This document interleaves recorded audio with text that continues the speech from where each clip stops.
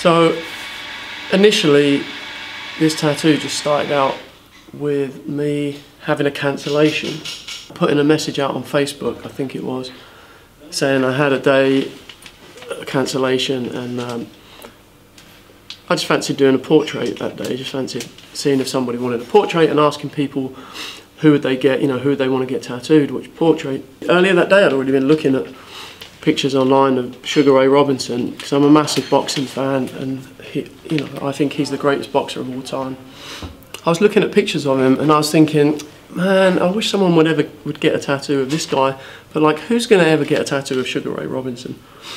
You know, you'd have to be a real serious boxing fan to even probably know who he is anymore. So anyway, I've been looking at pictures of him, and it didn't even enter my mind that someone would ever want it done. I was like, oh, that'd be so cool if I could do that, but no one's ever going to get it done. And then so I put the stuff out, and there were loads of cool replies, and loads of cool people that they wanted to get tattooed. And then weirdly, the one guy ends up asking for a Sugar Ray Robinson portrait, and I was like, no way. Actually, it turned out in the end that 2 people asked for a Sugar Ray Robinson portrait, which was, wow, it was insane. I did a design within about 2 hours of getting the message. I'd put a design together and sent it to the guy, and he was like, holy shit, this was pretty quick. And obviously we did the portrait, which is just the greatest thing for me, because he's just one of my heroes. And like I said, I never thought I'd ever get the chance to do a portrait of Sugar Ray Robinson. In fact, when it came through that day, when the message came through, and I was like, no way, someone wants to get a Sugar Ray Robinson portrait, or I'm doing a Sugar Ray Robinson. Leanne had a customer in, and her husband, he thought I was tattooing someone called Sugar Ray Robinson. He didn't even know who he was, and he's like a 40-year-old man. He'd never even heard of him, so I was just thinking, well, I guess no one really knows who he is anymore. But it all worked out in the end. Thank you, universe.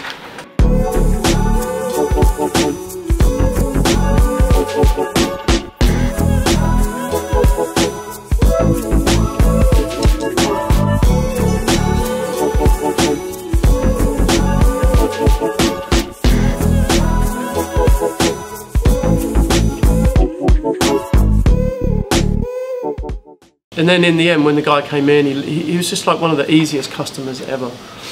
He immediately loved the design I put together. He's a super nice guy. You know, hopefully, I think we talked about maybe doing some other stuff on him in the future. Super easygoing. The tattoo just went on, you know, went on so easily.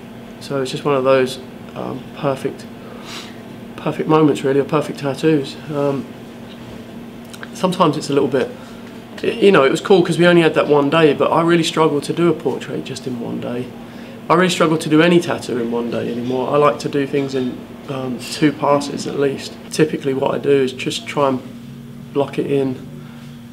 I mean, I know I could if I worked, and I used to do it that way, I could work the skin a little bit more and take the thing to completion in one day. Maybe some people would disagree with that kind of process, but I always find that I like to go back to it another day when it's all healed and settled down, darken up the darks, smooth out some of the shading and stuff like that. As cool as it was, it still can be a little frustrating when you have to leave the tattoo kind of half done.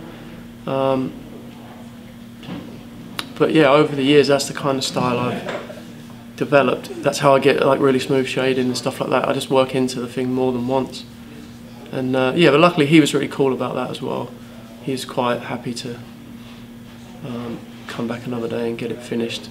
So that's why, you know, oftentimes when you see in like a time-lapse video and stuff that it's all done in one go, which I could have done that, but I prefer to do it this way. I prefer to work over the thing over 2 days. Plus, you know, he's going to be really exhausted. It's a long day, getting a whole day tattooing.